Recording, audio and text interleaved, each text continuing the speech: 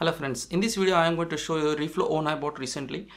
This machine is called as T960 and it's manufactured by a company called as Puhui. Puhui is a Chinese based manufacturer, and I got this machine from a Delhi based vendor called as Sumilex Technologies. I got the machine for about 1.5 lakhs rupees, and this is including the taxes. The machine was shipped to me by VRL Logistics and it took about 10 days to arrive from Delhi to Dharwad, Karnataka.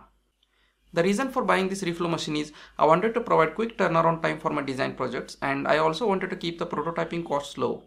When I design a PCB, it is sent for fabrication. It takes about 10 days to arrive, and once the PCBs have arrived, we send the components and the bare boards for assembling, which takes about 5 to 6 days. And if I make the boards in small numbers, it costs me about 800 rupees per board. For example, my Valtrac V2 PCBs, if I make them in 5 numbers, it costs me about 800 rupees per board, which is kind of expensive. So I wanted to bring down those costs low so that I can provide quick design services as well as manufacture the boards whenever I want in small numbers. Now let us talk about this machine. This machine is a 5 heating zone reflow machine, and it is having a conveyor belt mechanism wherein you can place the boards on one side and they will come reflowed on the other side. There are 5 heating zones which can be controlled individually by the switches given here. There are 5 switches given. You need to turn on each of the switches to start the heating for that particular heating zone.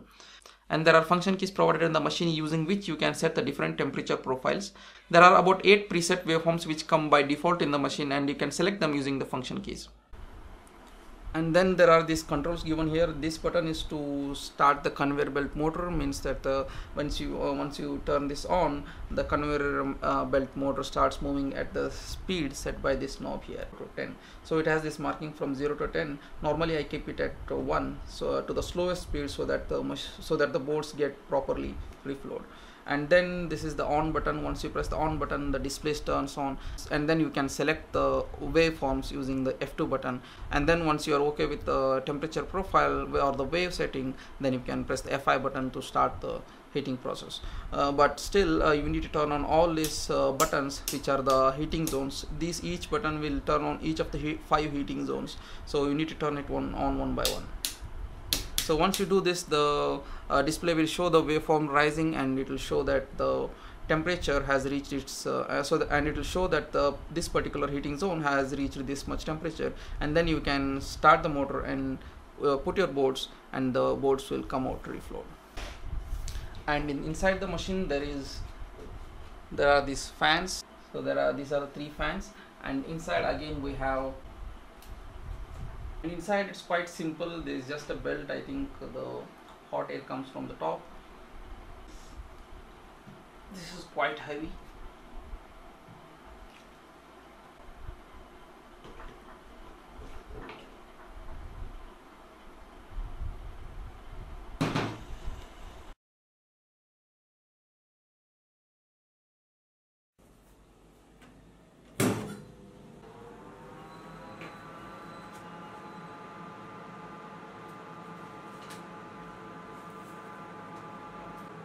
Here we can select the soldering profiles.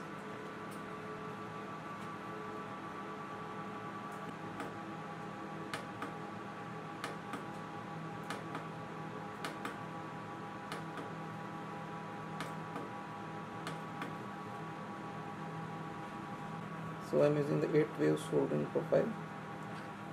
Now the oven is on, and we need to turn the motor on. So I can adjust the speed here, and you can see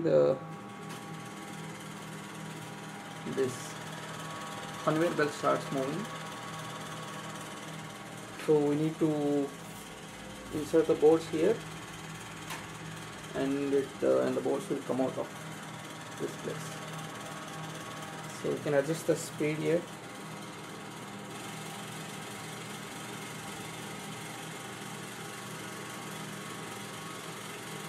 We should keep it as low as possible.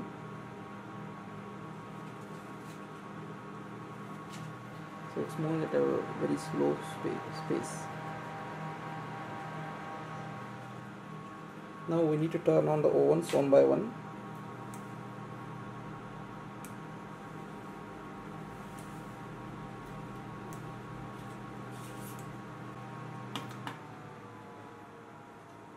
So each of the ovens start heating There are 5 heating zones. I have turned on all of them.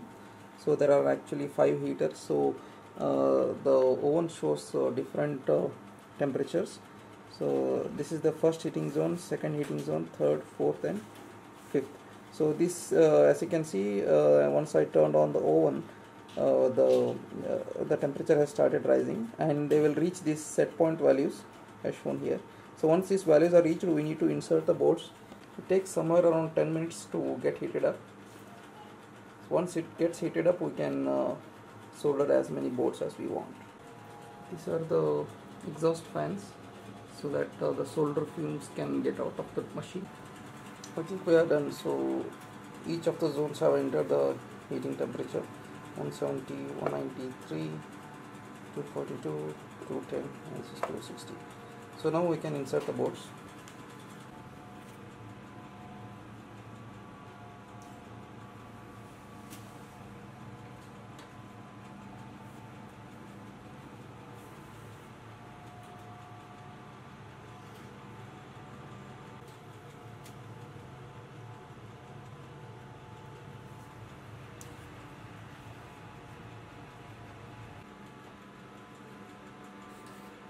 Here comes the first board.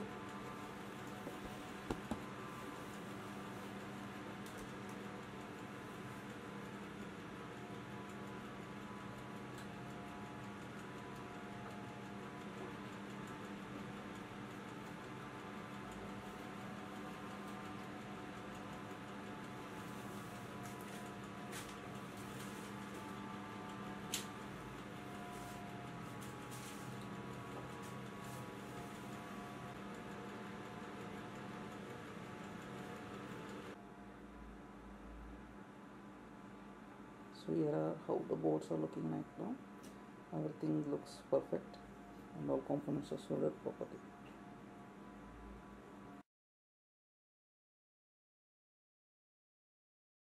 The machine can run on single phase as well as on 3-phase connections. If you are having a single phase connection, you need to connect the L1, L2 and L3 lines and connect them to the phase line, and the earth line and the neutral line can be connected directly. That's the only connection that goes into the machine. There is no other wiring to be done, and as soon as you give the power, the machine starts and it starts work functioning. There is no extra installation to be done for this.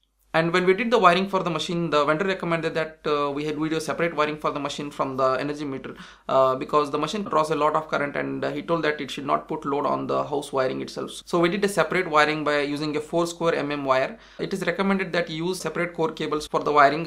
What we did is we used a 3 core cable of 4 square mm width, but what happens is the wires will not get proper ventilation, and when the current draw is too much, the wire becomes hot and it becomes soft. So there is a chance that the wire can get melted if you use it for a long time. The first boards to be reflowed on the machine were the Valtrac P2 PCBs shown here, and this is how the boards look after assembling. The results are quite good. Initially we did some mistakes like applying excess solder paste which created short circuits, but again we learned from our mistakes, and now the boards look quite good. And recently we got an order to assemble 500 numbers for 2 of the projects we designed. The first project is an voice activated switch. It's a small board manufactured in panel format. This is how the boards look after assembling. And the second board is a 3G audio spying device which is still under PCB fabrication. Once the PCBs arrive, we will be assembling them and shipping them back to the client together. So that's all for now. If you have any SMT components based boards to be assembled, send them over. We will be providing assembling services at affordable prices. Thank you for watching. If you like this video, hit the like button, share with your friends and subscribe to my channel for more such content. Thank you for watching.